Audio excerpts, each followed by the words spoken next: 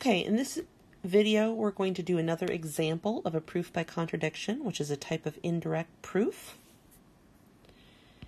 Before we do so, let's review the steps for doing a proof by contradiction. The first step is to assume that the negation of your statement is true. So if we want to prove that some statement S is true, means we want to suppose that S is false. Now, sometimes we can do this with the universal conditional statement. If S is a universal conditional statement, we take the negative of a universal conditional statement. But S doesn't have to be a universal conditional statement. And in this example, it's not. And so I'm not going to write out the steps for converting a universal conditional statement to its negation. Instead, we just know that if we're trying to prove something true, we're going to suppose that it's false. After that, we want to derive a contradiction from that assumption.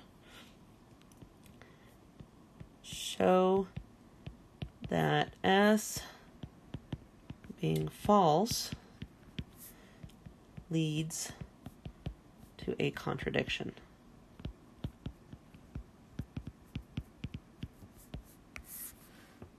And then finally, if the negation cannot be true, the statement must be true, so we can conclude that S must be true. Okay. Let's take a look at this example. We want to prove that there is no greatest even integer. Well, first we need to figure out what that means. So greatest even integer, a billion is an even integer, and it's a pretty big even integer, but there's always a billion and a 2, which is bigger than a billion.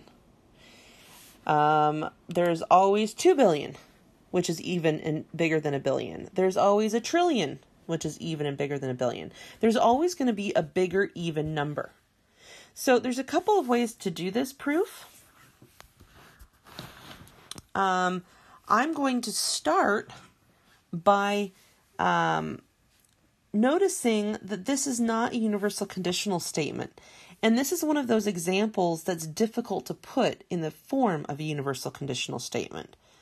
For all n is an even integer, there's a bigger even integer? Oh, no. For all n, if n is an even integer, then there's a bigger integer. It's a little unclear how you would write that, but it's not necessary that you put it into that form. So again, look at our steps. Step 1 is to prove that something is true, a statement is true, we want to suppose that it's false. So let's start like that. First, we're going to do a proof by contradiction.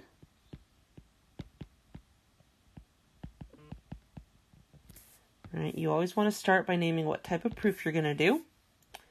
I'm going to say suppose not. That is, suppose there is a greatest even integer.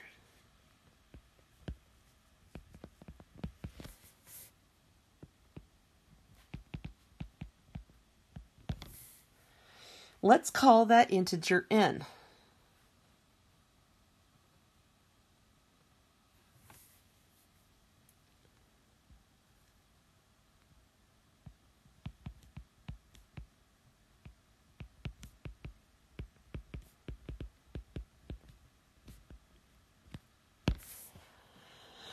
Okay, so n is our greatest even integer.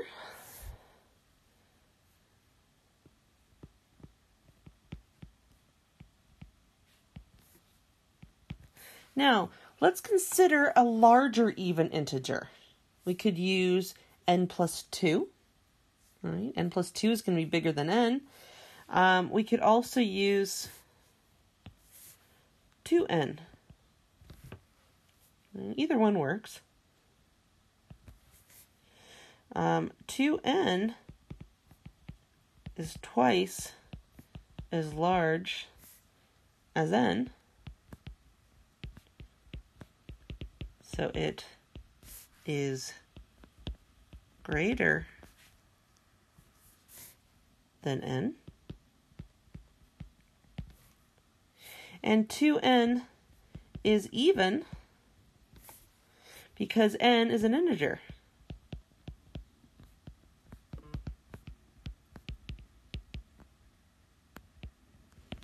And remember that the definition of an even number is 2 times some integer. So since n is an integer, 2n is certainly even. But we said that n was the greatest even integer.